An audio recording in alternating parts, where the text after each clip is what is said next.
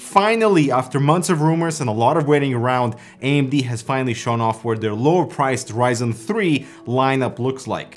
Not only that, but the new processors are also coming with the new B550 motherboards, and I actually think they are just as exciting as the processors themselves. Why, you may ask? Well, it's all about blending the Zen 2 architecture into an affordable and modern platform that has future technologies built in like PCIe Gen 4. I think that's going to be a really important element for many people moving forward. And given the global situation, many people are turning towards gaming as a way to relax and enjoy the quarantine somewhat. But many cannot afford the whole X570 platform and want something a bit more future-proof and feature-rich than the B450, which is why this whole announcement with Ryzen 3 and B550 are so important in the current state of things. And so let's start things off with the Ryzen 3 series, because we know a lot more about them than the actual B550 motherboards.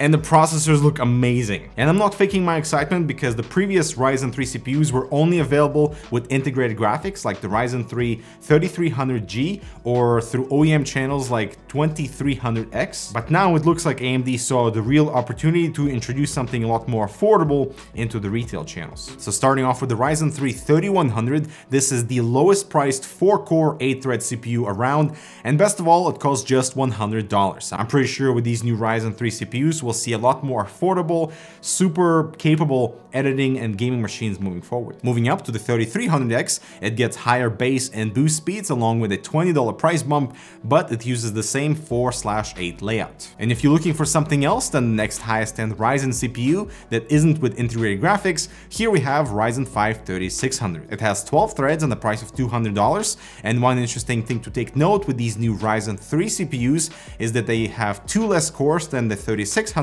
but only have half the L3 cache. The TDP of these is also pretty low at just 65 watts, but I also need to mention that TDP doesn't really mean power consumption, because they're super efficient 7nm CPUs, so their actual power needs may be lower than a TDP would have you believe. Now the biggest question here is how these new Ryzen 3 CPUs stack up against Intel's offerings. And so right now the Intel lineup has a pretty big price gap between the $75 i3 9100F and the $150 i5 9400F. And you can actually see how AMD is playing the game by positioning the new Ryzen 3 CPUs right in between, so the Intel CPUs almost act as bookmarks. Actually, not bookmarks, bookends, yeah. And technically, this new Ryzen 3 lineup should offer better value than Intel because PCIe Gen 4 support and higher memory speeds, plus they will ship with the Wraith Stealth CPU cooler. But there's another thing to consider here, and that is Intel is rumored to launch the Comet Lake S desktop CPUs. So other than Zen 2 hitting super affordable price points, I mean, who knew? It's a fantastic business move that comes just at the right time. It puts a ton of pressure on Intel's supposedly new lineup before it's even launched, and an 8-thread CPU for $100, yeah, I'm on board. Wow. But it'll be interesting to see if Intel responds with lower price points. But I mean, it's Intel, so most likely not. All right, now what about these new B550 motherboards? Because we don't have much information, more information on the CPUs than motherboards, but I really want to talk about what I'm hoping for. AMD has already confirmed that B550 will support PCIe Gen 4, which isn't super important for graphics card right now, but I'm really excited for access to super fast Gen 4 NVMe SSDs on an affordable motherboard. And look, I totally get that these new SSDs are not cheap, but they will eventually drop in price, and having this forward compatibility for really fast NVMe SSDs on a B550 motherboard is a good deal. This gives you an opportunity to build something with the B550 motherboard now, with the expectation to potentially upgrade some of the SSDs in the future without feeling like the motherboard is obsolete. And one of the biggest questions right now is like, how much would these B550 motherboards cost? Because you could find some affordable X570 motherboard options right now that will fare well with the Ryzen 3 CPUs. Hopefully the B550 will hit the same price point as the B450, but we don't know yet if the B450 is forwards compatible with the new Ryzen 3 CPUs or they will be discontinued.